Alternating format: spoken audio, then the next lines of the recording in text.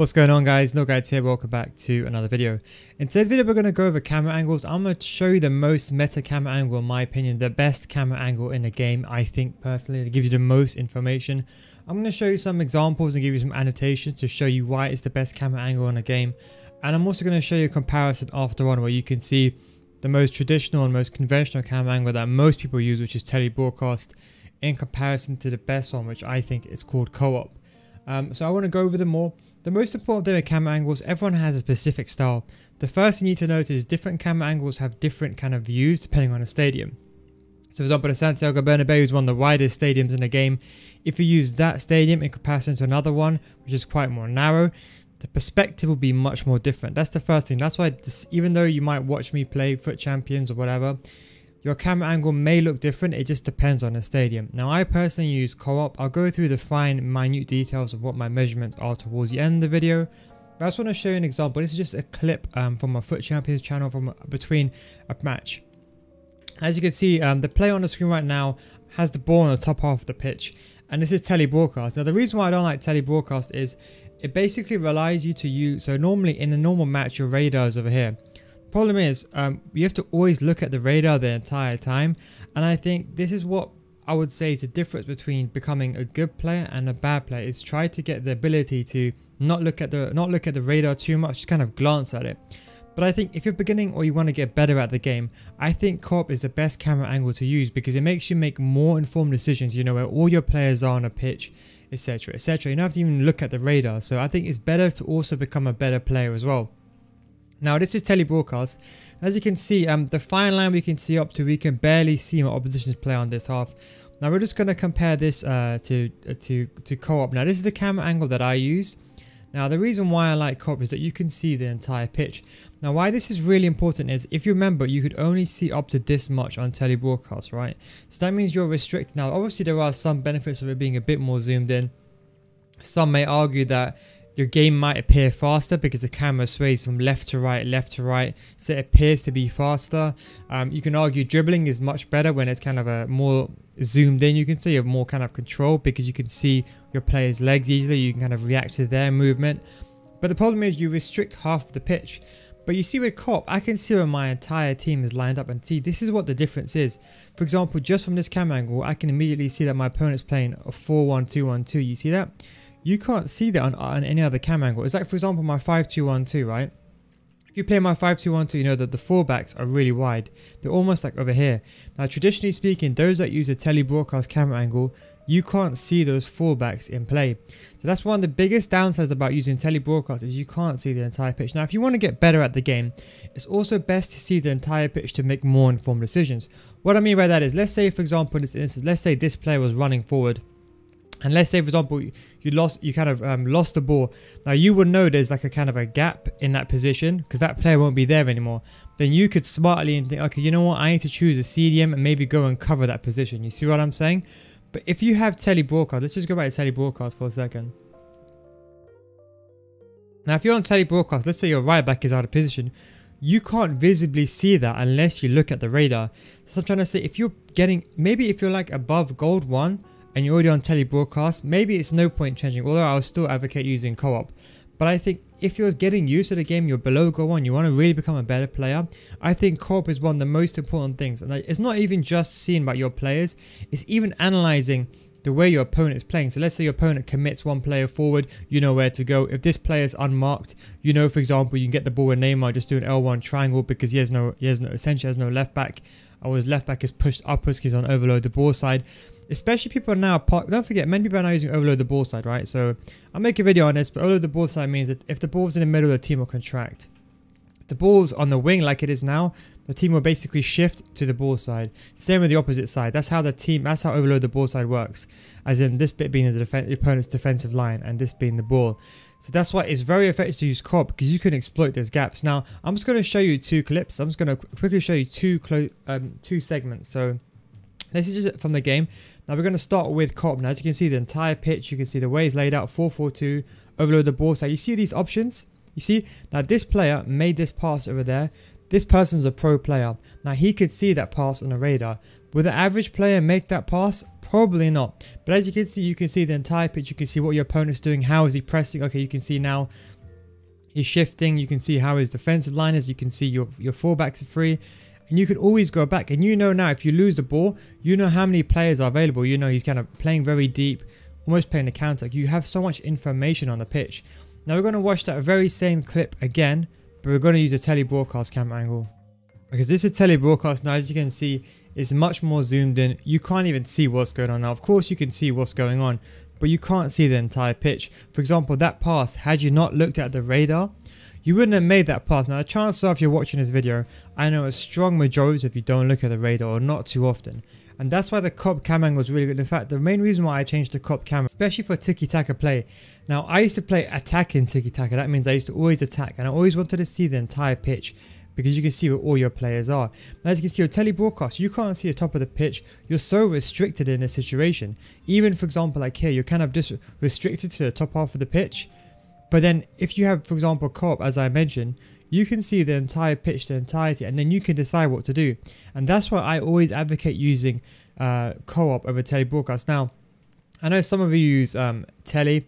Tele is also a good camera angle. I'm not really too much. I don't really like it. It's kind of a bit too static. It is really good though because it's kind of head on. So let's say you want to do like a let's say you want to do a through ball. Let's say Neymar makes a running behind. You know where the defensive line is. You can kind of like align it correctly, so you can time the pass very well. That's what the good thing is about tele camera angle. Default, I wouldn't really recommend too much. Tele broadcast is a bit slanted.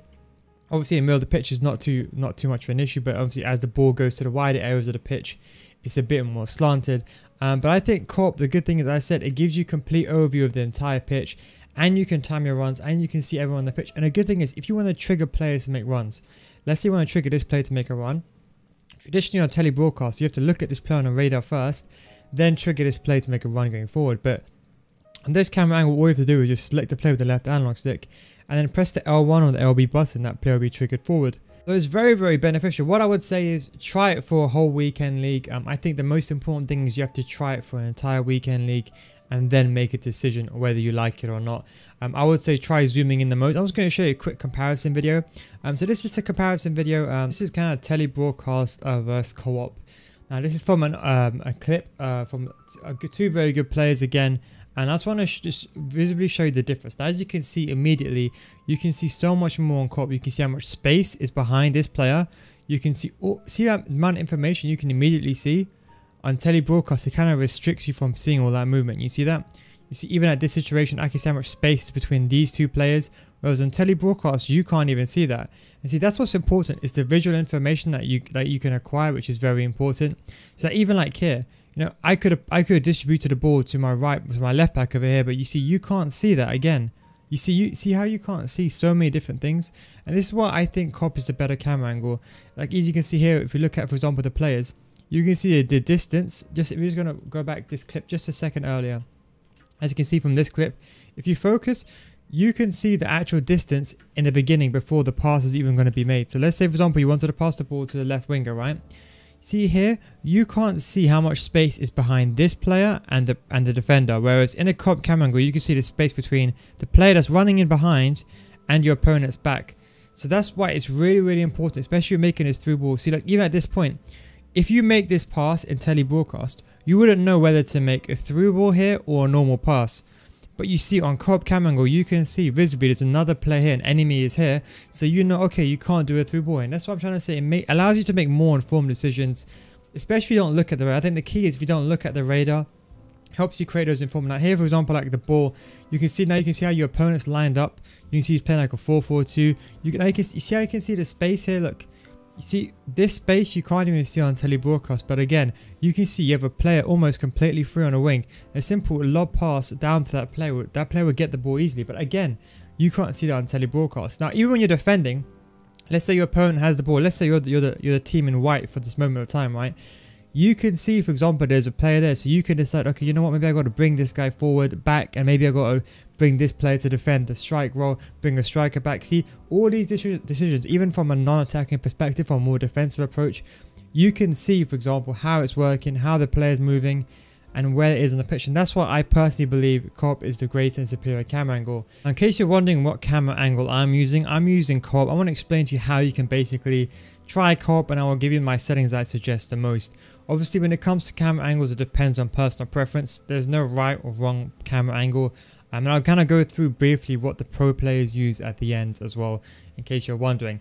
So in terms of my camera settings, I'll show you the exact ones that I use. So just go to a match, go to settings, and then what I do is you go to game settings, and then my camera angle is Co-op. Here you can try obviously a lot of them. I use Co-op, and the camera settings, I put this to custom. I have my height on 20. The reason why, as you can see, you kind of get a more of a top-down holistic bird's eye type view, kind of elevated approach. So as you can see in the background, that's I've gone with a height of 20. Now the camera zoom, now you can zoom in all the way. Now I personally zoom out all the way because I want to see more of the pitch. But if you're first converting to the Co-op camera angle, I'd recommend just zooming all the way in, and then over time start zooming out, because the jump between tele broadcast and Co-op is quite a lot. If you can see, for example, as you can see, if you go to single player, if you go to tele broadcast, as you can see the camera angle, if we zoom out, it's still quite wide. Most people play like this.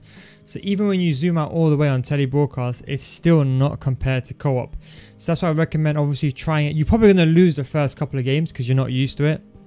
And the question you're probably going to ask me is, don't the pro players use tele broadcast? Well, it's true. At the end of the day, it comes down to personal preference, right?